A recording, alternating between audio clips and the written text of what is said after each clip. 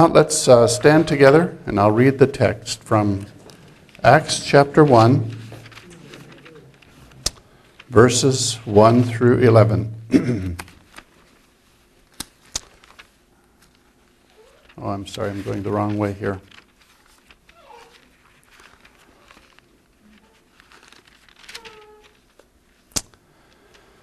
The former account I made, O Theophilus, of all that Jesus began both to do and teach, until the day in which he was taken up, after he through the Holy Spirit had given commandments to the apostles whom he had chosen, to whom he had also presented himself alive after his suffering by many infallible proofs, being seen by them during 40 days, and speaking of the things pertaining to the kingdom of God. And being assembled together with them, he commanded them not to depart from Jerusalem, but to wait for the promise of the Father, which he said, "You have heard from me. For John truly baptized with water, but you shall be baptized with the Holy Spirit not many days from now." Therefore, when they had come together, they asked him, saying, "Lord, will you at this time restore the kingdom to Israel?" And he said to them, "It is not for you to know the times or seasons which the Father has put in his own authority, but you shall receive power when the Holy Spirit has come upon you, and you shall be witnesses to me in Jerusalem, and in all Judea, and in Samaria, and to the end of the earth." Now when he had spoken these things, while they watched, he was taken up, and a cloud received him out of their sight. And while they looked steadfastly toward heaven as he went up, behold, two men stood by them in white apparel, who also said, "Men of Galilee, why do you stand gazing up into heaven? This same Jesus, who was taken up from you into heaven, will so come in like manner as you saw him go into heaven." Let's pray. Our Heavenly Father, we come to you and ask that you would give us faith to believe in order to understand. May you bless this word to us today, we pray in Jesus' name. Amen. You can be seated.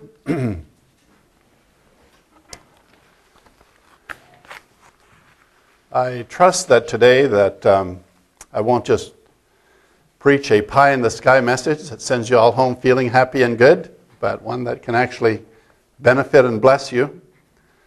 And while we're doing that, we don't want to lose sight of the fact of the physical ascension of Jesus. I mean, that is an amazing reality. And it was one which the disciples were eyewitnesses to, that really no doubt spurred them in their ministry and in their witness to the world. The apostles' lives and their testimony and ministry would not make any sense at all if the message they were proclaiming they had not actually witnessed. In other words, if they were going around saying that we saw Jesus rise from the dead and that he spoke to us for 40 days, it wouldn't have given the impetus and the fire and power that with which they went out and spread the message of the gospel over the world. And not only them, but I often think about us. We're Celts, all of us here who are white people. We're the Caucasian race, Celtic people. And we were what Julius Caesar called barbarians. Gauls and Visigoths and Goths and steeped in paganism. And there were Catholic priests. There were priests that came from Rome and from the Near East and went out and evangelized the barbarians. And that's us. And we became Western Christianity. That could never have happened if it was just based on myths. Because they confronted the idolatry, they confronted the paganism, and head on the spiritual powers that like St. Patrick going to Ireland, for example. And he went over about 380 to 430, something like that. And these Druids had a great deal of spiritual power. But the one Druid priest to whom St. Patrick had been sold as a slave when he was a child heard that he was coming and set himself on fire because he didn't want to meet him, because he knew that what St. Patrick had would be stronger than what he had. And that's how St. Patrick evangelized Ireland, by confronting the powers of the Druids and overcoming them. He had some that would levitate themselves up into the air, and when he prayed, they came crashing to the ground, and No wonder everybody turned to the Lord. You know, it was like total confrontation. And that's really what the ascension of Christ is about. It's about authority and power. Our scripture in Ephesians says that the eyes of our hearts need to be opened. Like Jesus, when he was talking to his disciples just before he ascended, it says he opened their understanding. He opened the eyes of their hearts so that they could understand the scriptures and the things that were in the scriptures and how he had fulfilled them. You see, Jesus is not just an isolated event in the history of God. It's like he is the fulfillment of all the Old Testament history and doctrine. And in so many ways, it was prefigured time and again. And even the coming of the Holy Spirit on Pentecost. Jesus said, wait in Jerusalem until you're endued with power from on high, until you receive the promise of the Father. What was the promise of the Father? That he would pour out his Spirit on all flesh. And Jesus ascended to heaven as a man, received the fullness of the Holy Spirit, and gives it to his body. That's how we receive it, because we are part of him. And the reason I said pie in the sky is because there is a body of truth in the New Testament that is often overlooked, and it has to do with our union with Christ. Right now I'm reading a little book, just a little booklet, sort of. It's more than a booklet. It's a book by F.J. Hugel. And the title is Bone of His Bone. And it's the kind of book that you read through once, and then you go back and read it carefully. But a number of years ago, I was preaching through, it's been about 4 or 5 years ago, I think, I was preaching through the series of Easter, like Easter and Pentecost and all these different things, and that have to do with I wasn't following the lectionary, I was just doing a series. Then Arlene Abbott asked me if I would preach on the Ascension. Well, I had never preached on the Ascension before. The eyes of my heart had never been opened to the Ascension. I mean, I knew about it and I believed in it, of course, but I had no idea the importance that it carried and how it would impact us. And so I said, well, I'll tell you what I'll do. I'll pray and ask the Lord if he would give me a message on the Ascension. Well, I ended up being at least 2, I think, messages on the Ascension, because I was so astounded at the importance for us spiritually in our union with Christ. And it was then that I really saw how much Jesus had become a man, and that when he ascended to the throne of heaven, he ascended as a man, the perfect, glorified man. And it impacted me so much more even in my understanding of the crucifixion and his victorious life. You see, man fell, and man had to be restored by someone who, of his own free will and with the resources that are available to man, totally overcome, totally resist temptation, totally overcome sin in all of its forms, and then to give his life as a ransom for us, and to represent us in every way that we needed to be represented. And so he represents us in his death. And it's because of Jesus dying as a man that he can pay for the penalty of our sin. And it's because of our union with him, the fact that it's counted to us judicially that we died in Christ, that our sins are forgiven. So the very basis of forgiveness of sins and salvation has to do with our union with Christ. We died in him. It is counted to us judicially. It's imputed to us, the Bible says. That means it's just put on our account. We died in Christ. And that is so important to understand for our peace. That when Jesus died, it's like I died. When I have faith in him and believe in him, that my sins are gone. Because I died. I paid the price. I paid the penalty of sin. In him. He paid it, of course. But it's counted to me. So that the price for my sins is paid. I don't owe anything anymore. I'm free. And it's called a ransom. It's like buying a slave, You pay the price of their captivity. Fact is, that's what St. Patrick was doing going back to Ireland. First thing he wanted to do was go back to the Druid priest and pay for his freedom, because he had run away when he was 15 and escaped to England, where he was converted to Christianity. And now he's going back as a missionary.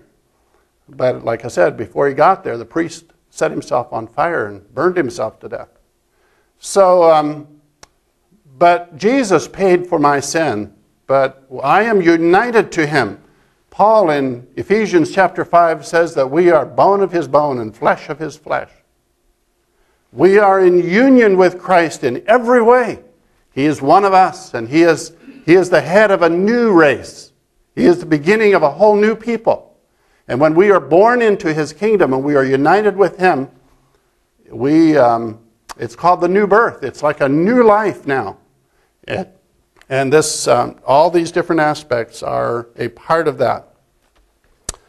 I am so glad for the scriptures that were read today, and just the beautiful way that you read them. I'd like to read a little bit more from Ephesians.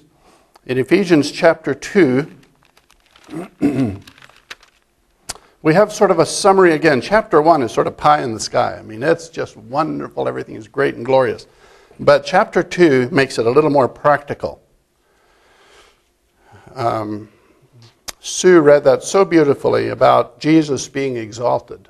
Do you know what that means for you? Paul is praying the eyes of your understanding would be opened so that you would know the exceeding greatness of his power toward you who believe. When you believe, God's power is released. It's like judicially, things are applied to us. By faith, we experience them and they become real in our life. And so we need to have our eyes opened that what is judicially ours would become experientially ours. You know, that's why you get peace when you know your sins are forgiven. Because you believed it. And then it becomes yours by experience, you see. And you get peace. And that's how all these other aspects work too.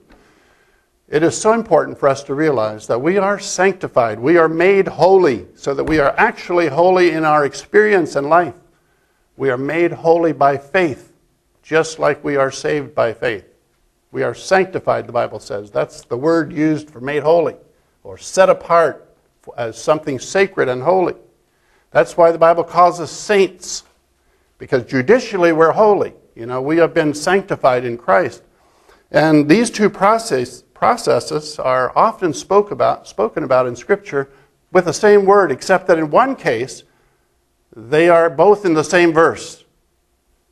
And it is, let's see if I can quote it. It says that by one act, I can't, I'm sorry, but it's those who are being sanctified and those who are sanctified are both in the same verse. So we are both made holy, we are pronounced holy, and we are in a process of being made holy in our personal lives.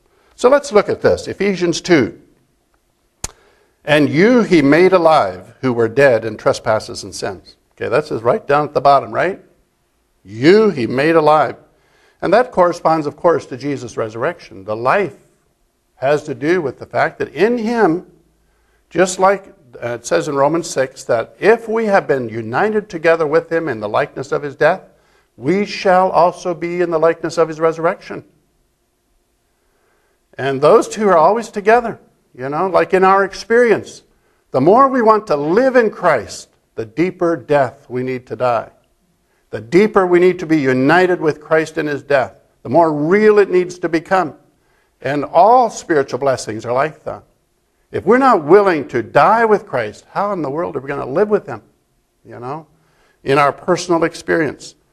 But he says he made us alive who were dead in trespasses and sins, in which you once walked according to the course of this world, according to the prince of the power of the air, the spirit who now works in the sons of disobedience.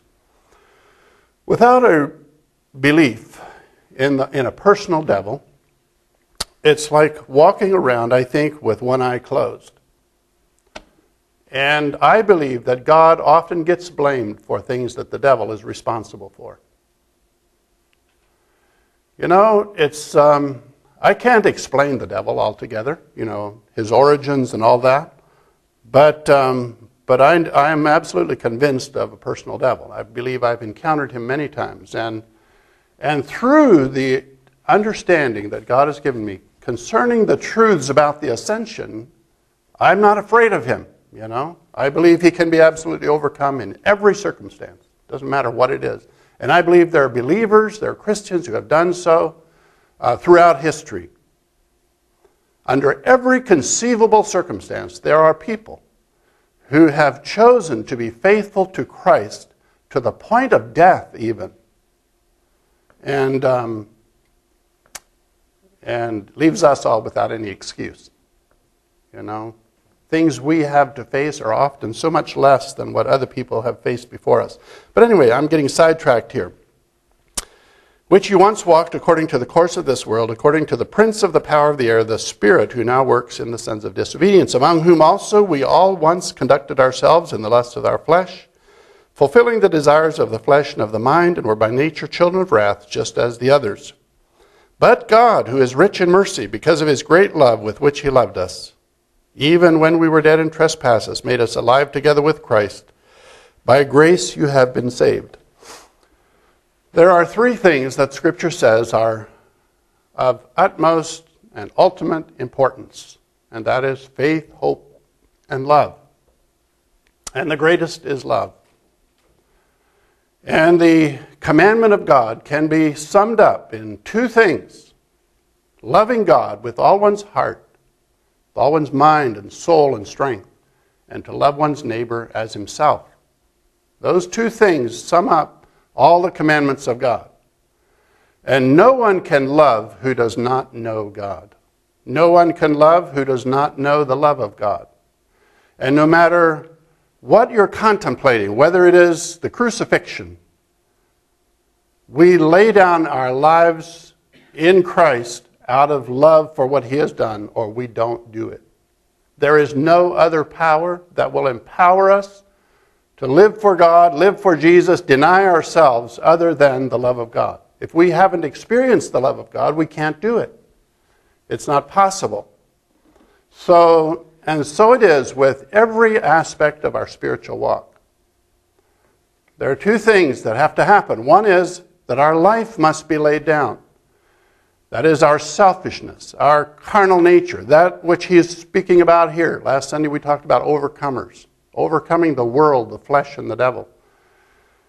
And incidentally, this thing about Jesus ascending and being seated on the throne, one of the promises to the overcomers is, to him who overcomes, I will give to sit with me on my throne, just as I overcame and sat with the Father on his throne. So that's what we're talking about today, is power to overcome, or power to rule. So let's go on here. I'm getting lost in the details here. God, who is rich in mercy, because of his great love with which he loved us. I just can't. This is so important. This is the most important thing in the Bible. To know, not just to believe, but to know that God loves you. That if you'd have been the only person alive, Jesus would have died for you. That he cares about you. He feels your pain. He knows your concerns. He is intimately acquainted with you, and he wants, with all his heart, to bless you and to help you and to free you and to do whatever it needs to be done. And because of it, he paid the ultimate price. He laid his life down. And his only word to us is, that if I lay down my life for you, you also ought to lay down your lives for one another. So, but first that we have to believe that he loves us. And I think even there, God needs to open the eyes of our hearts so that we can know the love that Christ had toward us. Because everything depends on it. Even when we were dead in trespasses, you made us alive together with Christ. See, there we are in union with Christ again. Alive together with Christ. You weren't even born yet when Jesus was resurrected. But in God's mind, you were resurrected with him. It's because of him that you can live. And not just live physically, but live eternally. He became mortal so that we could become immortal. Jesus said, he that lives and believes in me will never die. Do you believe this? See, if you believe it, you will experience it. You will experience the power of immortality. the peace and assurance that will allow you to die with Christ, to die for Christ. Or even to lay down your life for Christ. But anyway, in Revelation it says that they overcame him, that is Satan and his allies. They overcame him by the blood of the Lamb and by the word of their testimony, and they loved not their lives unto the death. That's people who know what it means to be immortal. Paul said, if in this life only we had hope in Christ, we'd be of all men most miserable. Why? Because we're laying our lives away. We're giving our lives away. We're laying our life down. But it's because we believe in immortality. And that immortality can be experienced this side of the grave as well. And it actually begins now. It needs to begin now. All right, let me go again. Let's try again. When we were dead in trespasses, he made us alive together with Christ. By grace you have been saved, and raised us up together, and made us sit together in the heavenly places in Christ Jesus. Well, there you have it. And this is what the whole message is about, isn't it? That when Jesus ascended, we also potentially and judicially ascended with him. That's why we have authority, because we too are kings and priests unto our God. What does that mean? Now I can go into a whole other sermon. That scripture in Revelation says we are kings and priests unto our God. What does well, first of all, let me say that Jesus was the ultimate priest-king, which is the oldest form of rulership that we know about. Melchizedek in the Bible, this mysterious, not mystical, it was mystical because it was mysterious, not mythical. He was a real person. But Melchizedek was this priest-king. He was priest of the Most High God, and he was the king of Jerusalem, king of Salem, which later became Jerusalem. So the Bible in Hebrews says he was king of righteousness. By his name means king of righteousness. And he was king of Salem, which is king of peace. So he was king of righteousness and king of peace. The perfect foreshadowing or prefiguring of Jesus Christ himself. King of righteousness and king of peace. And he was the priest of the Most High God. And Hebrews is all full of how Jesus is our high priest. Well, just a few things. First of all, Melchizedek was not a priest by the order of a carnal commandment, like the Ten Commandments, or not the Ten Commandments, but the Law of Moses. The Law of Moses had how a person became a priest. Melchizedek was above that. It says he was not made a priest by the law of a carnal commandment, but he was a priest by the power of an endless life. In the Bible is not recorded either his beginning or his end, which is also prefiguring Jesus. Jesus existed before he came, and he has no end. So Jesus is our high priest. He always lives to make intercession for us. And that power of an endless life is what we need if we want to enter into his priesthood. Enter into priesthood with him. We are kings and priests unto our God. What does a priest do? A priest represents God to the people and the people to God. So the first thing you'd have to do if you want to be a priest is you have to become one of the people. And I can't tell you how important that is.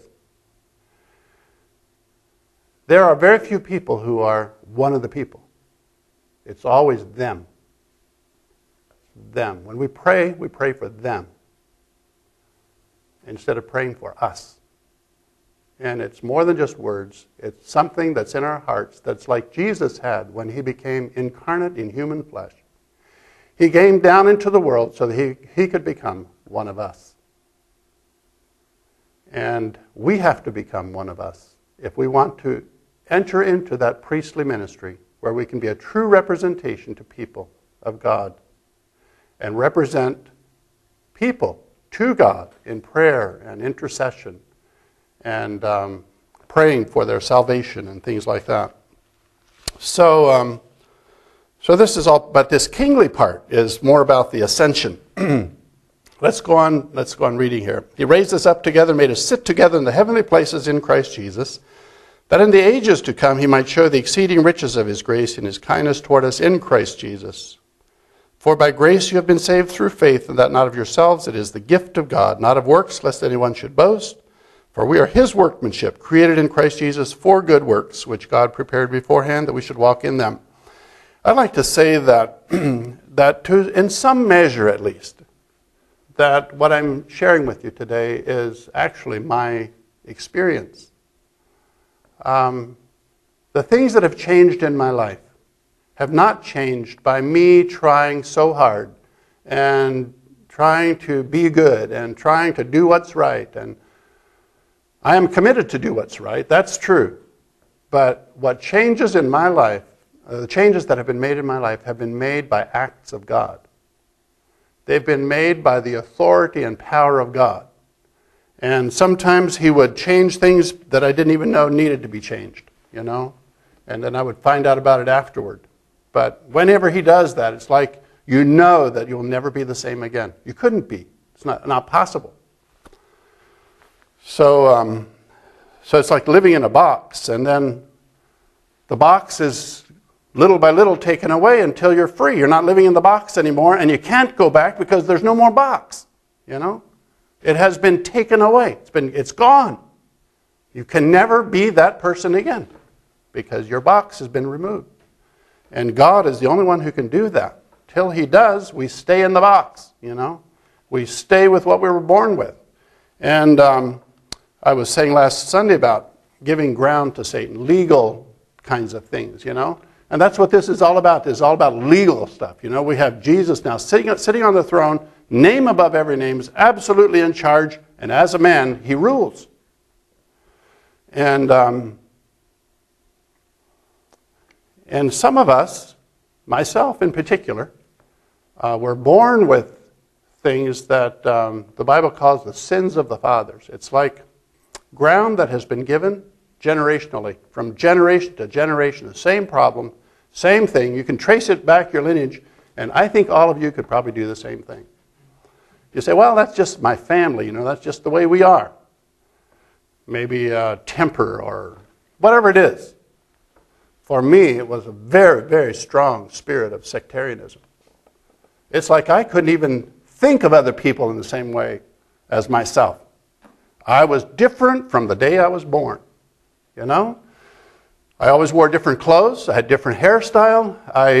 Everything about me was different. I talked a different language. I was just different. But it wasn't just the hairstyle, it wasn't just the clothes, and it wasn't just the language. It was something inside of me that had been passed down from generation to generation that said, you are different. And until God changed that, I wouldn't be fit to be your pastor for sure. So, because I'd always be preaching down to you. But I'm one of you. I'll never again be different. I can remember the time when God showed me that I wasn't alone. And I'll never again be alone. I can be up here in front of you and I'm not alone.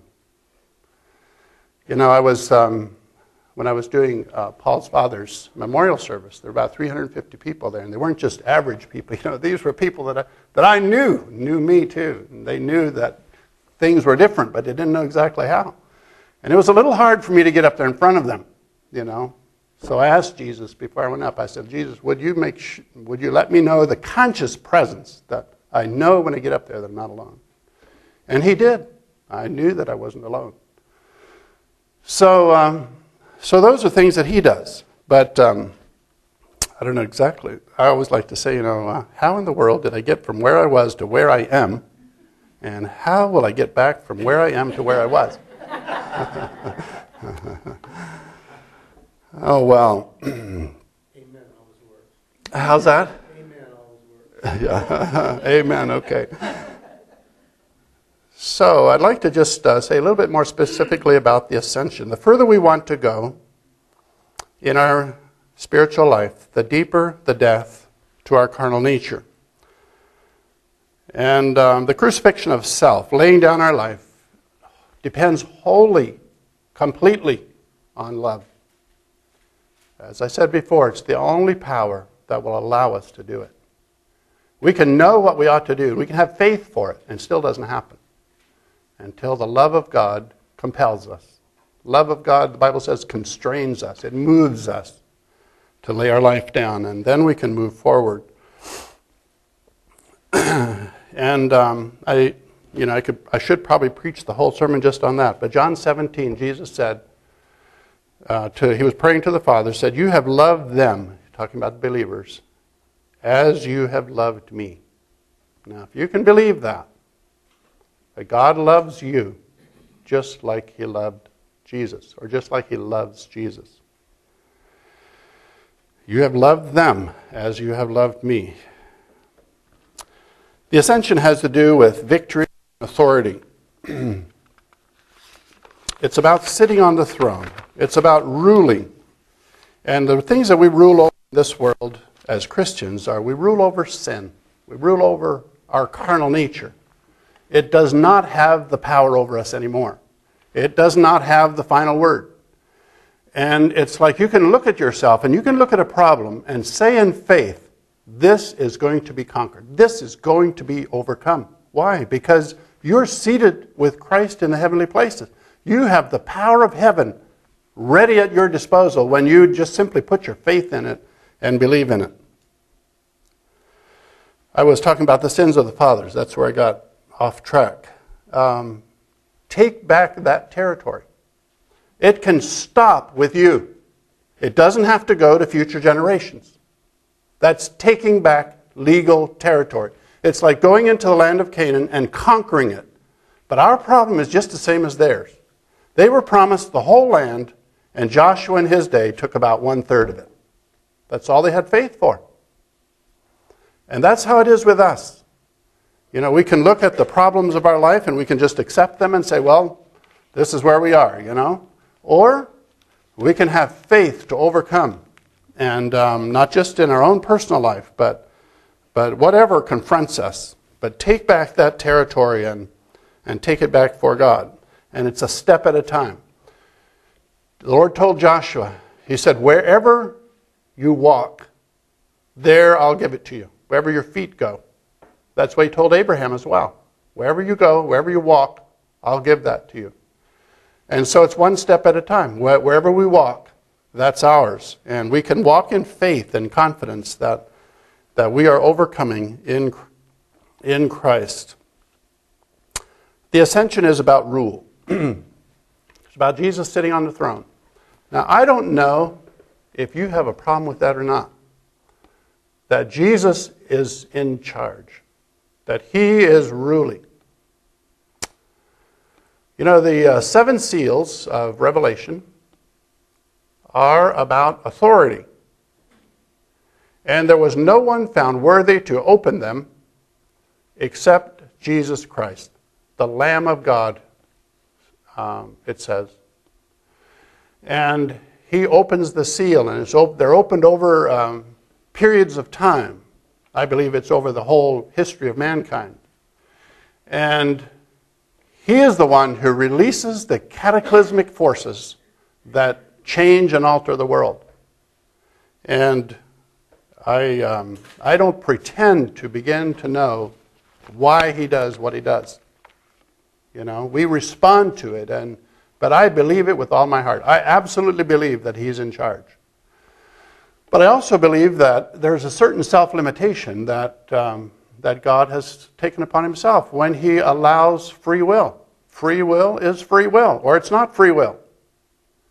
So that is still something to consider as well. But Jesus, I believe, is absolutely overall in charge. Scripture tells us that we wrestle not against flesh and blood. And that includes our own, but it also includes every problem that you can look out and see. It's not people that we're fighting. It is spiritual forces. And when you are living in the heavenlies, then you can have faith to overcome. You can have faith in prayer. You can have faith in your actions. One of the things I've struggled with a lot is the feeling of futility.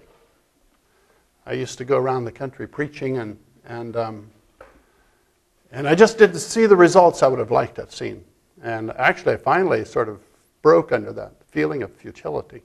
I was right out here at the corner, turning up here one day, and I was thinking about this and about this whole thing of futility.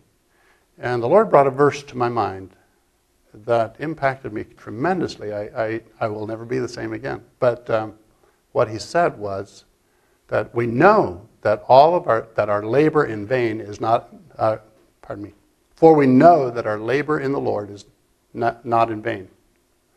That's a verse in the Bible. I probably didn't quote it exactly right. But it was like at that moment I knew that whatever you ever do in the name of Jesus will have its fruit. It will not be in vain. It can't be. It's not possible. We know that whatever we do in the Lord is not in vain. And that is so important when you are wrestling with principalities and powers, because they are pernicious. They are persistent. Their kinds of problems don't give way easily. They fight back. And whether it's a personal problem, like I said, some stronghold that has been passed down from generation to generation, or whatever it is, when you begin to attack that, you can expect all hell to break loose, you know? And it'll come at you harder than it ever has. And you'll think that, you know, this is just not going to work, or whatever. But just persist in faith, and you will break through. Your labor in the Lord is not in vain, because you have spiritual authority. We wrestle not against flesh and blood, but against principalities and powers and this spiritual darkness, it says, and all these kinds of things. And if you don't know about this, you've got one hand tied behind your back for sure. But I am sure that the Lord will make this real to us to the extent that we are ready for it. You know, even in speaking, it's like I've got something really important that I need to say to you, and it keeps going in and out of my mind. So, but God wants you to know about this. I know that He does. And just pray for me right now. I want to say one thing in closing that I think just sort of sums this whole thing up, but it keeps escaping me.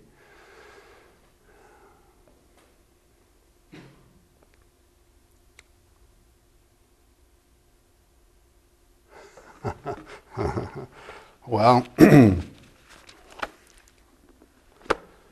let me close with this. What is judicially true may be experientially true. So what is true in the heavens, that we have authority and we have power, can be experientially true in our lives too, as we believe it, trust in it, and move forward, believing that no matter what comes, love not your life unto death. Be willing to lay your life down, and He will bring it to pass. I'm sure that He will.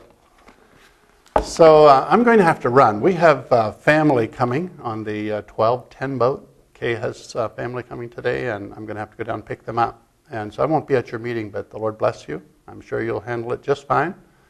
And give you a good week. And I trust that the Ascension, just the wonder of it and the presence of it, what it means to you, will be made known to you as you meditate on it and allow Jesus to speak to you. What I couldn't say, He wants to say to you personally. So ask Him what it was. Okay? God bless you. Let's stand together for the benediction. And then we'll, could we have the doxology? That'd be okay. And we'll dismiss with that.